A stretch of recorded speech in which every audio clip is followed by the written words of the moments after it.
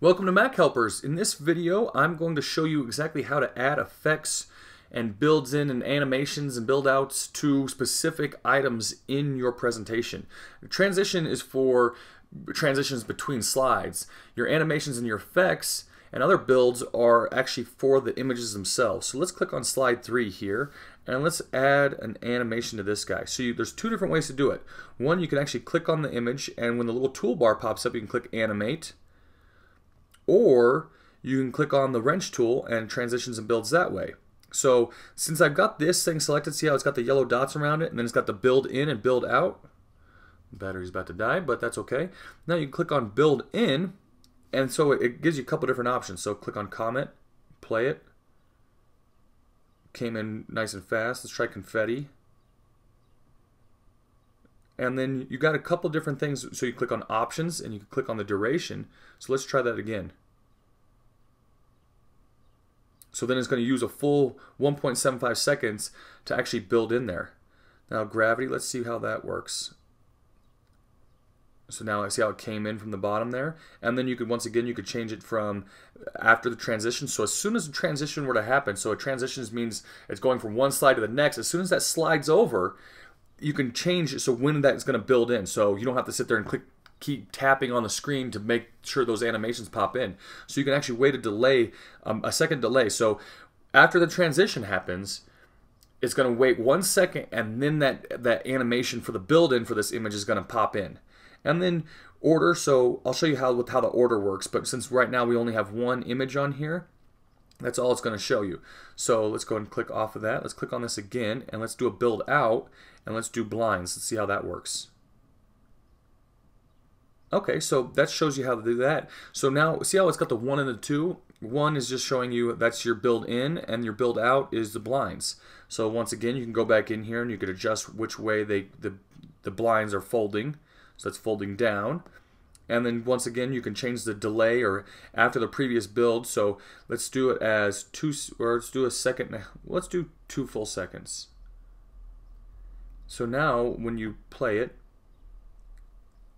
it's going to sparkle in, and now it's going to wait 2 seconds. 1, 1000, 2, 1000. Blinds come in. And now you can click on, or not ordered, not quite yet, but it's just going to show you how those work. And now I'll show you how it works with an order. So now let's build this guy in. Click on effects, and let's do an anvil. Let's see how that works. So he drops right in. And then let's go ahead and change the options. Oh, that's fine. Let's do 2 seconds. And you could either do with the previous build or after the previous build. So with previous build, watch, it's going to animate these both at the same time. See how it did that? Where it started doing it with the previous build. So if you're not sure what the previous build is, that's where you click on order. So it's got 1, 2, 3. So yellow's going to be meaning it's building in. The gray 2 in this case is going to be building out. So if you're looking at those images, okay, that's 1 and 2. So you can click on 2 and go back to options. And then you could do right after, so that's doing it after the previous build. Let's go back to order and click on this one. And let's actually move this guy to here. So now these guys are going to happen at the same time. So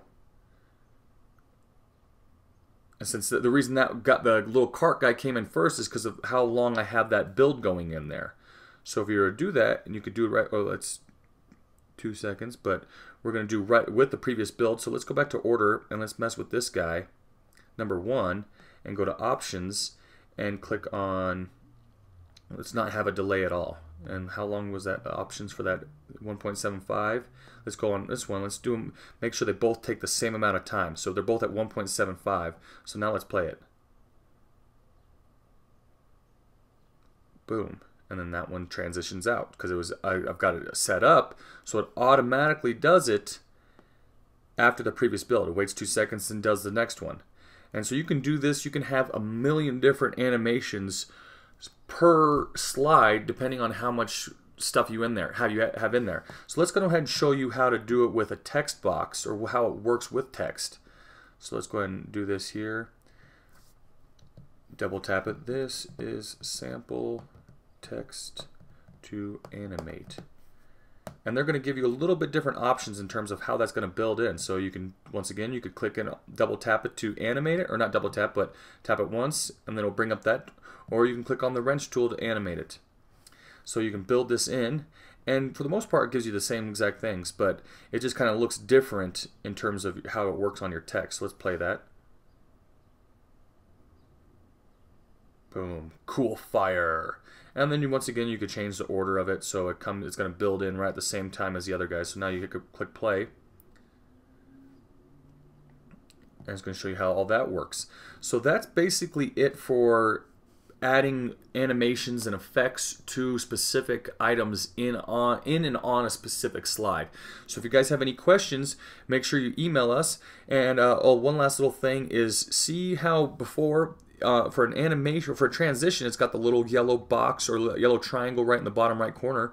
Animations means it's got the little 3 white dots. So as you can see here, I've got 1, 2, 3, 4, 5 slides. So slide 2, 3, 4, 6, and 7 all have animations on those specific slides. So once again, if you guys have any questions or need more information, email us at info@yourmachelpers.com, or go to our website, yourmachelpers.com, and click the Help tab. Thank you.